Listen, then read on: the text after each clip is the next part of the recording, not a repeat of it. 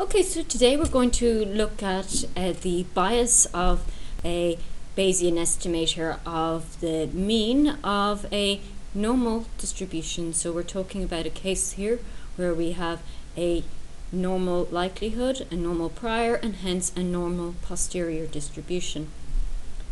So we start off with writing down our expression for our Bayesian mean. And we'll just use mu hat as an estimator, b for Bayesian, equals 1 over s squared divided by n over sigma squared plus 1 over s squared times m, plus n over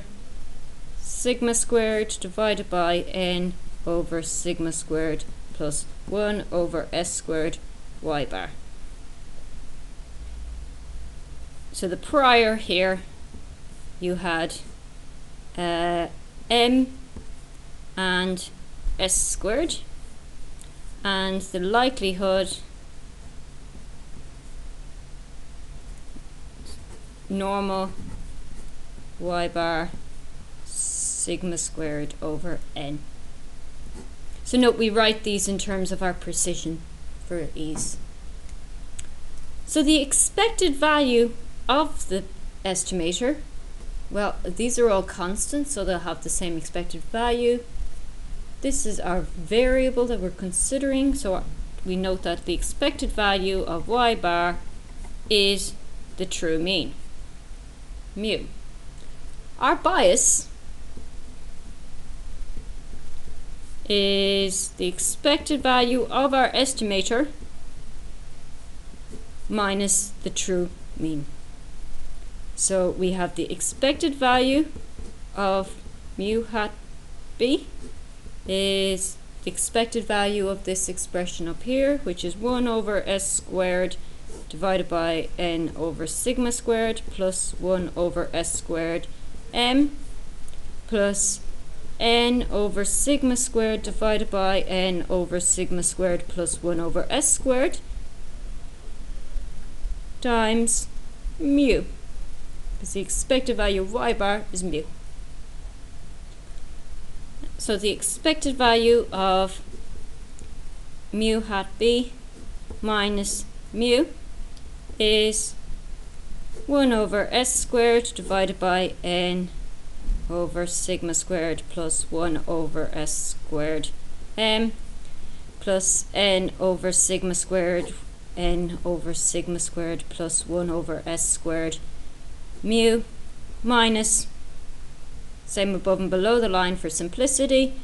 n over sigma squared plus 1 over s squared divided by n over sigma squared plus 1 over s squared mu. Well, if we group like terms together, we can get 1 over s squared divided by n over sigma squared plus 1 over s squared m plus, well, this and this cancel, so we get this plus becomes actually a minus 1 over s squared mu n divided by sigma squared plus 1 over s squared.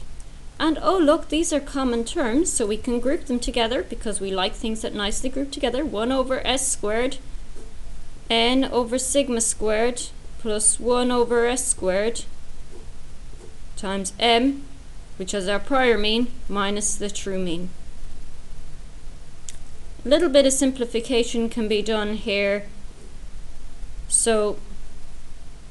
finding these as 1 over s squared n s squared plus sigma squared over sigma squared s squared times m minus mu,